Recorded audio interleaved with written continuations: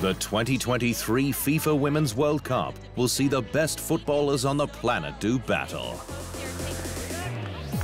Midfield general Lena Oberdorf is Germany's brightest young star, while South American giants Brazil are craving Women's World Cup glory. Immerse yourself in the biggest sporting event of the year with the Contenders.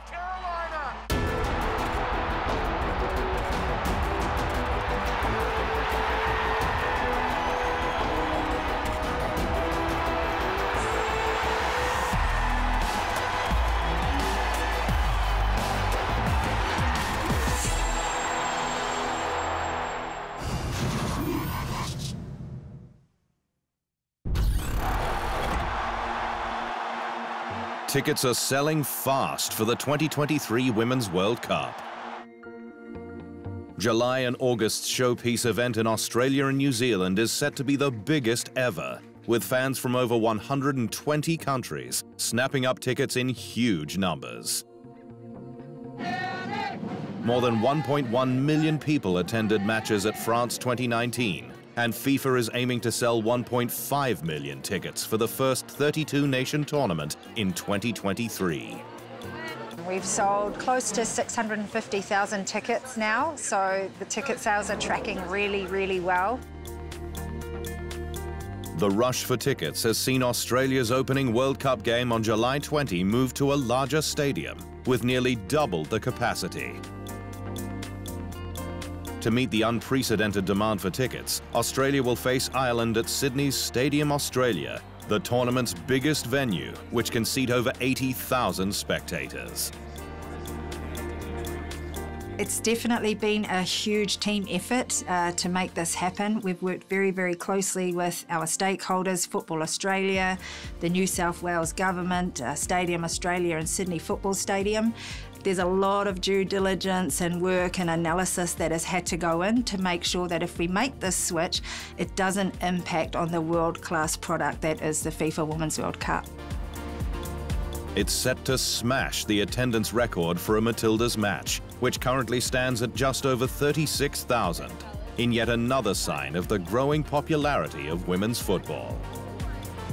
It's absolutely incredible that the Republic of Ireland have qualified for a Women's World Cup for the first time ever. What a huge, huge moment for that country and for women's football. And we know that there is a huge expat community in Australia from Ireland, and they also have a huge travelling fan pack, which is all the more reason for us to consider this move of the stadiums for their match, just to allow as many seats as possible for those fans to fill. Stadium Australia will also host the 2023 World Cup final on August 20, with a sellout crowd of over 80,000 expected to attend the historic occasion. Together with New Zealand Football, with FIFA, with our great support from government, with our member federations such as Football New South Wales, we do truly believe that we will deliver the best Women's World Cup of all time. The excitement is palpable as the 2023 World Cup draws ever closer, the first to be held in the Southern Hemisphere. The moment we got the tick of approval for knowing that we had the World Cup in Australia and New Zealand, it's just been an upward trajectory of excitement, and it's something that is a once-in-a-lifetime opportunity in Australia and New Zealand. It's going to be an incredible start for the FIFA Women's World Cup this year. We of course have the opening match and the opening ceremony in Auckland, where the New Zealand Football Ferns will take on Norway. And then a few hours later, across the ditch, we're going to have the Matildas playing against the Republic of Ireland.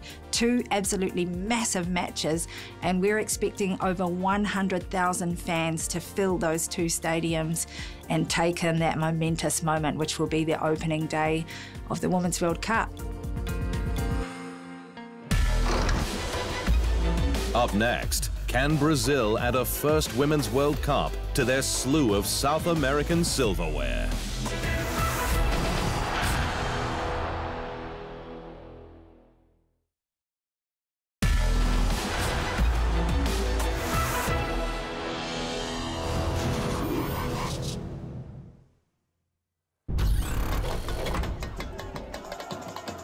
It wouldn't be a World Cup without the samba flair of Brazil. The South American giants are the ultimate exponents of the beautiful game and are always appointment viewing at any World Cup. The closest Brazil have come to winning a Women's World Cup was in 2007, finishing runners-up after a 2-0 loss to Germany in the final.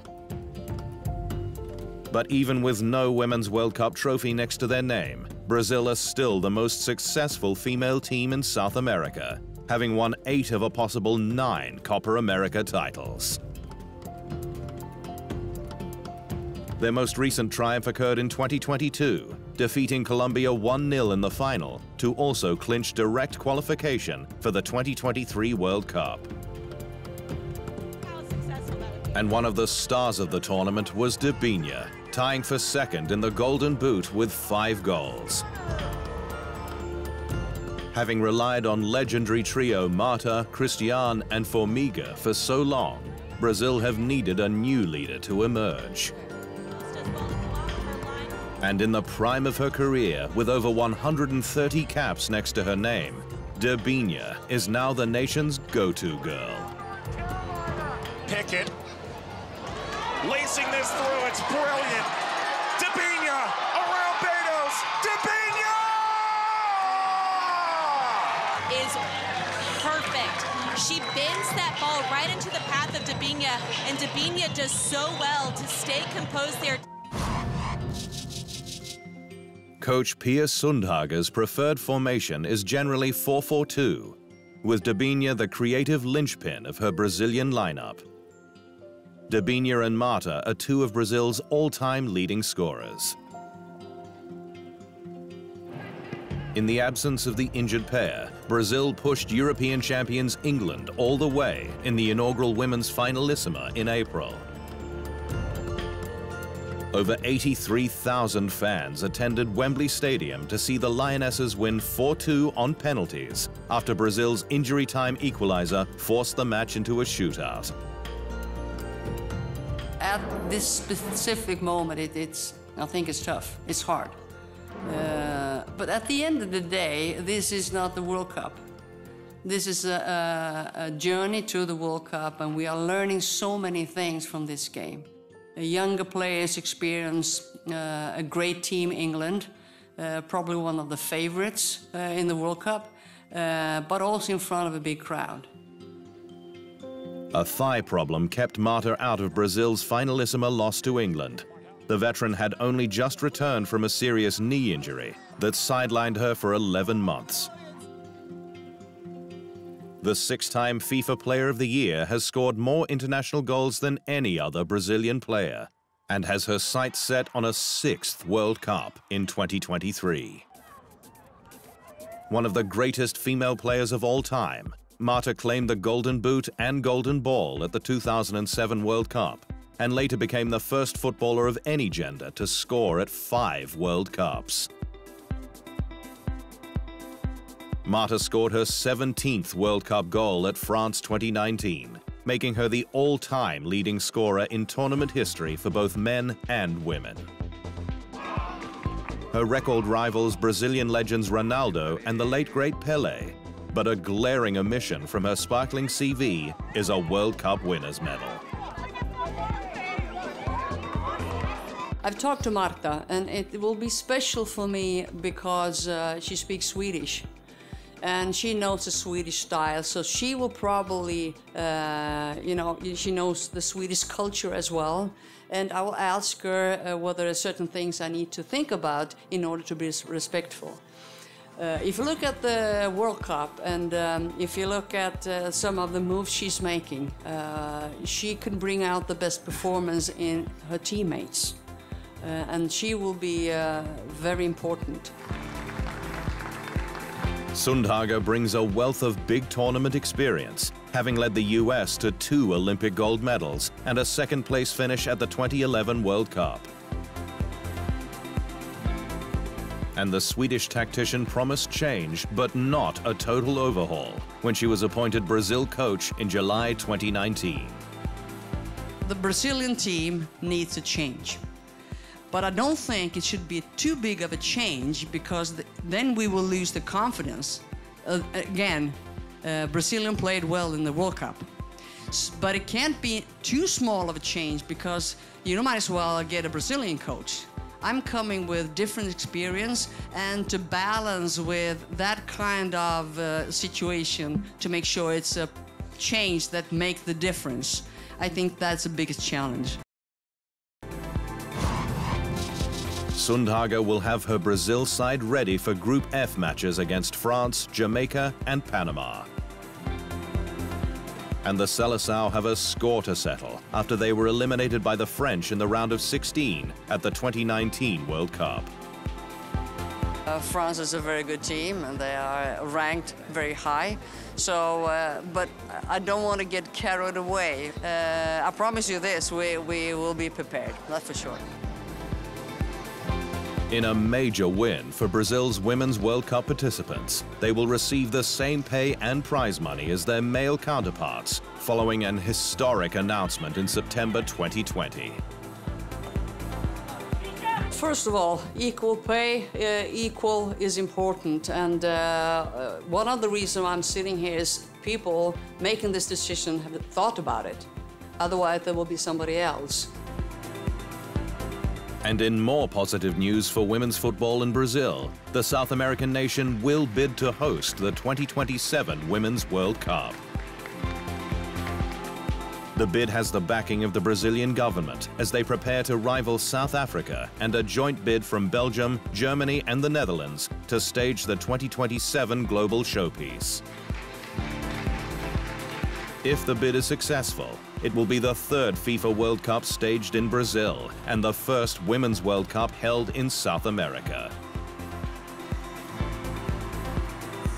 The government, through the presidency, through the Ministry of Sport, through Foreign Affairs, will be at CBF's service to do what is necessary for us to bring the 2027 Women's World Cup to Brazil.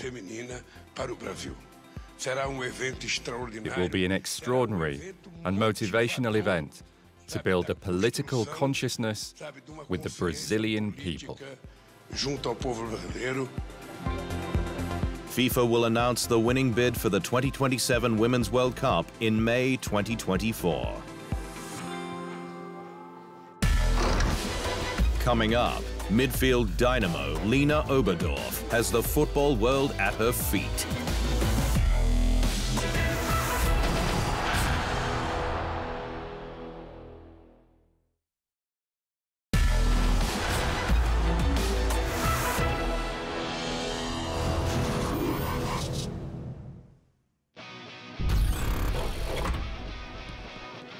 Lena Oberdorf has emerged as one of the brightest young stars in women's football after a breakout campaign at Euro 2022. A versatile, athletic and physically strong player, Oberdorf was pivotal to Germany's run to the final, displaying superb discipline and maturity. I don't think it gets any better. I think before the tournament, we all hoped that we would get to the final, and now it's against England. I think the whole stadium will be against us, so we will have to soak up that atmosphere and turn it into positive energy. And then we will try to get our intensity as high as we have done in the last few games and throw everything into it again. Despite losing to England in the decider at Wembley, her dynamic midfield performances across the campaign saw her stock skyrocket. Oberdorf was named the inaugural Young Player of the Tournament at the Women's Euros and was also selected in the 2022 Team of the Tournament, one of 5 Germans chosen in the lineup. When you travel to a tournament, of course the target is to win it. I don't think everyone believed in us to do that before the Euros, but we've shown at the right time that we can do it. She then became the second youngest player to be selected in the FIFA Women's World 11, capping off a stellar year for the Wolfsburg midfielder. After winning a League Cup double with Wolfsburg in 2022, Oberdorf added an extra year to her contract with De Wolfenen, tying her to the club until the end of 2025. Oberdorf's winning mentality shines through in her never-say-die attitude on the pitch. We have a feeling that we can win every game if we all give 100%. Even when the game doesn't quite go our way, we still trust in the contribution that everyone brings onto the pitch. Still in her early 20s and mature way beyond her years, Oberdorf is one of the first names on the Germany team sheet. And as far as all-round midfielders go, she's up there with the very best in the women's game. While her defensive acumen is an undoubted strength, Oberdorf has shown she's just as good on the ball. The German also poses an aerial threat from set pieces, scoring via a header in a 3-0 win over Portugal in a 2023 World Cup qualifier. Oberdorf was destined for big things ever since making her World Cup debut for Germany at just 17, the nation's youngest ever player to feature at the tournament.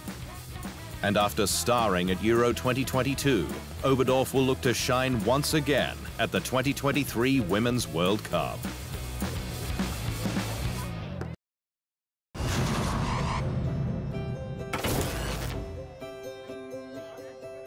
China in 2007 was probably the best tournament. It was the first time we got out of the group stage. And it's a bit cheeky of me, but when I saw other teams leaving and we didn't have to leave, I felt like that was such a relief off my shoulders. Like, you know, I got a lot of playing time in that tournament, and, you know, I got my 50th cap in that tournament, and then we were so close to home that we had a lot of fans and families that followed us over there. When we just broke down so many barriers to be there, we had no national league. You know, so many things that we had to get through in order to even make it that far, you know, was really great for our brand and what we were trying to build at the time. And it was just lovely to see the support.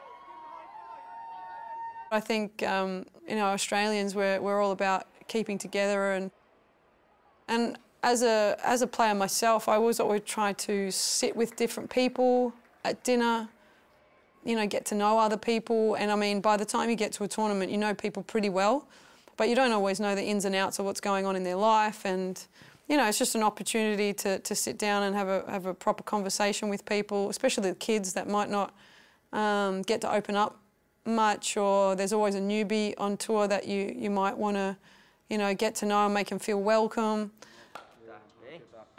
It's really important that the leadership group is out there, not creating cliques or any sort of splits in the group. If you start to gravitate to the people that you enjoy spending time with only, then other people seem, you know, feel left out, and you don't want that in a team environment.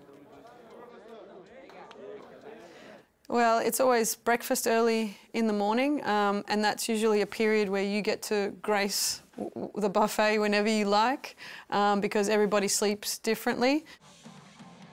If it is a match day, you'll probably be locked in the hotel because, you know, people don't want to be going out. It's not locked as in on purpose, but you feel like you shouldn't be doing too much. You might go for a walk as a team.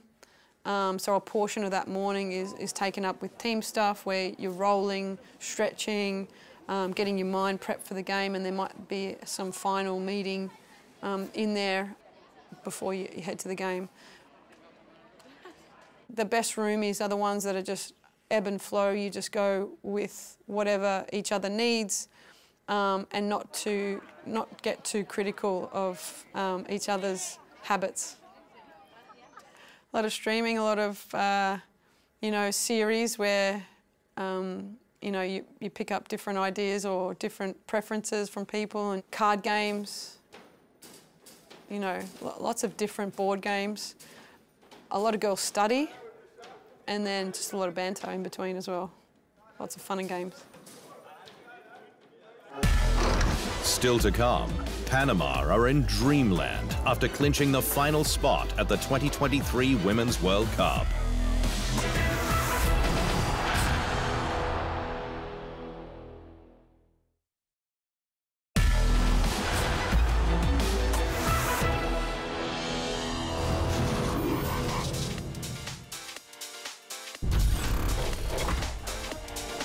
Panama's dream of qualifying for a first Women's World Cup is now reality, securing the last spot for the 2023 finals.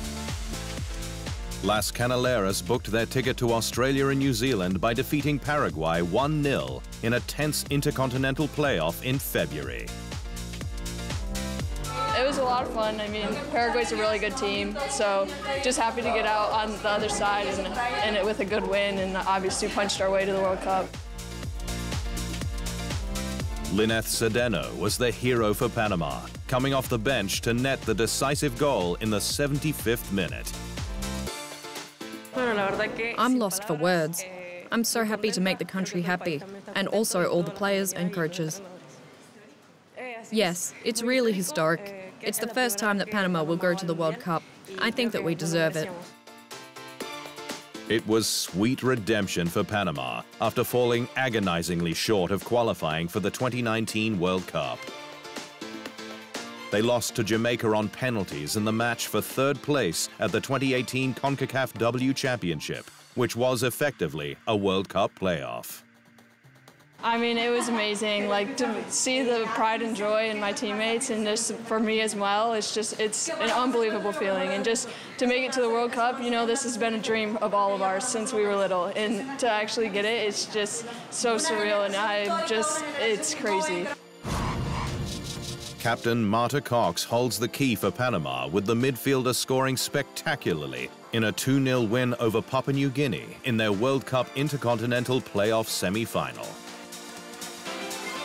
And Panama can now look forward to World Cup matches against France, Brazil, and CONCACAF rivals Jamaica in Group F. But there's one team in particular they are most looking forward to facing. Yes, it's Brazil, because it will be the first time that we will play against Brazil, and in a World Cup. We are so happy and will try our best against them. Their meeting with the French on August 2 will be played at the redeveloped Sydney Football Stadium, one of 6 matches, including a round of 16 encounter, scheduled to be played at the venue. The Sydney Football Stadium was completely rebuilt in time for the 2023 World Cup and seats just over 42,000 patrons. Sydney FC, the A-League's most successful club with 5 championships and 4 Premiers plates, is one of the ground's major tenants. I have to say Sydney Football Stadium have been incredible throughout this process. Like us, they believe that this Women's World Cup can be the biggest and most successful ever, and they're putting a lot into this tournament with hosting 6 incredible matches. Panama are one of 8 countries competing at their first Women's World Cup in 2023. And win, lose or draw, Panama's passionate fans will be behind the team every step of the way.